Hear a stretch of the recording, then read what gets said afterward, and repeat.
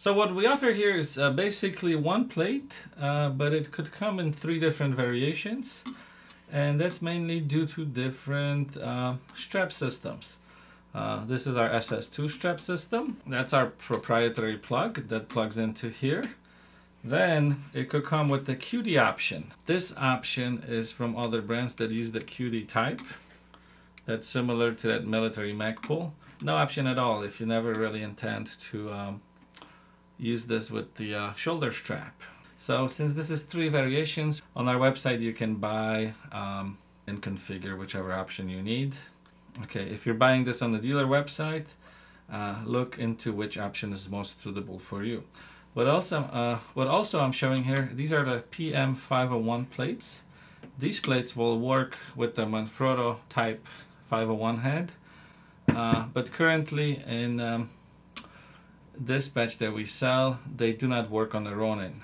So we offer like a standard, like a 3.5-inch version and a 6-inch version. Okay, and this would work inside the Manfrotto, but it will not work in the Ronin, and I'll show you that later. So the way these straps work, I'll show you the QD option. This just plugs in here. So if you have a camera attached, it's easy to use it with a strap. Let me show you the SS2 option. So with the SS2 we use this plug. Notice if we use it here, it's just simply, it just doesn't fit, okay? If we use it with the SS2, plugs right in, okay? Naming convention here is PRS002, similar to the RS002 for the Ronin. P just stands for Pro Media. And they also differ with the Manfrotto type plates, as the rail as it comes in is on the left side and Manfrotto's on the right side. Generally when you install a plate into a Manfrotto, this is the way you slide in. It activates this trigger, and this works as a captive mechanism. Now you need to press this to release it. And then you tighten this and the plate is secure. Now these are just slightly too small to work on the Ronin. In the future we actually probably plan on making these compatible as well, just by slightly increasing the width, and it should still work, and it will still work with the Manfrotto. So now if we use this plate here, I mean you can mount it, it's just this trigger is not in optimal position. You can still lock it. So the lock, but the guides are in opposite directions. So you can probably use it like this on the reverse. So see if it's up to you. I would recommend that you use a specific Ronin plate on the Ronin. Okay, offers the safety and all the features. Use at your own risk with the Manfrotto, but it will lock here inside the head, and you'll get a nice and tight mount. Alright, so we're going to take this off and I'll show you how they work with the Ronin.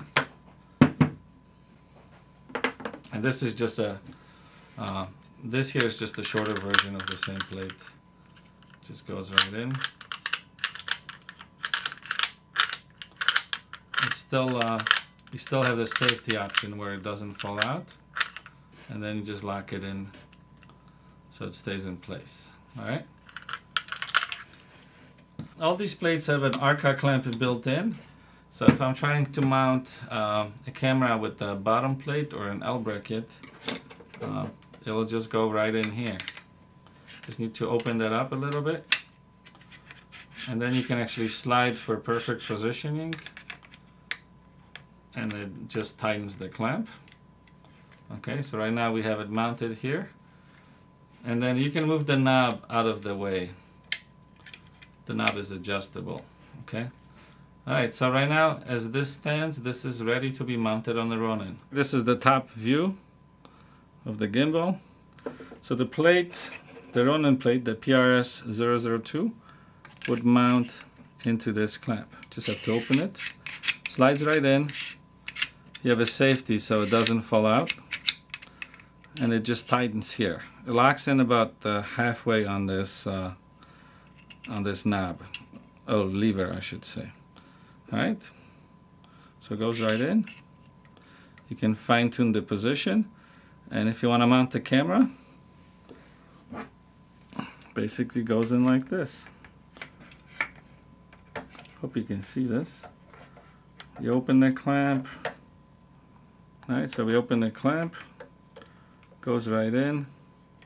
It's probably easier to actually pre-mount the plate on the camera and then put it on the Ronin. So I think that's what I would do. So we have a plate mounted on the camera, and then we just mount it inside the Ronin rail.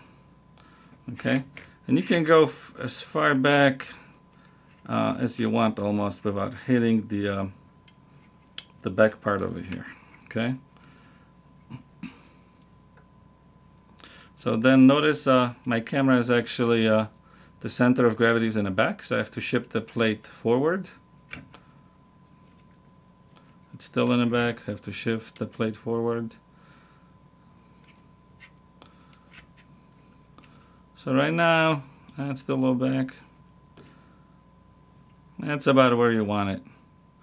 And it's a little bit to the left, so we can actually use the Ronin to adjust, or we can use the plate to adjust. If you have a Ronin, I think you know what you're doing here.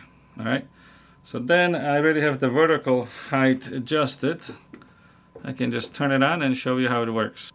So it's a really nice accessory if you want to use the camera with Arca plates on the Ronin. Alternatively, you can also mount the camera in vertical orientation. Shut it down. So basically you would swap, open up this clamp here and mount the camera in vertical orientation. And then you find the centers of gravity or whatnot. You can make a mark with the marker where you actually want this. You have a center point mark over here on the clamp. Okay? So we're gonna turn it on here.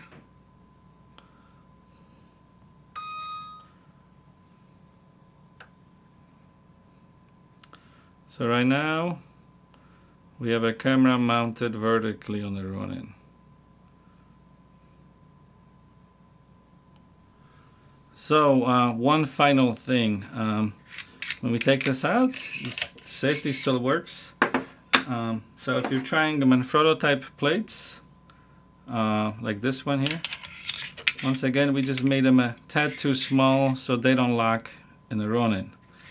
They kind of work, but they're not optimized to use the safety feature. So for a Ronin, we do recommend the PRS002 type plate. Goes right in and it locks perfectly. It's secure and yeah, not going anywhere. All right, and then you have this adjustable knob. So if it's in the way, you can point it in the direction so it's away from interfering with anything. So yeah, please subscribe and share this video, and see you next time. Thanks.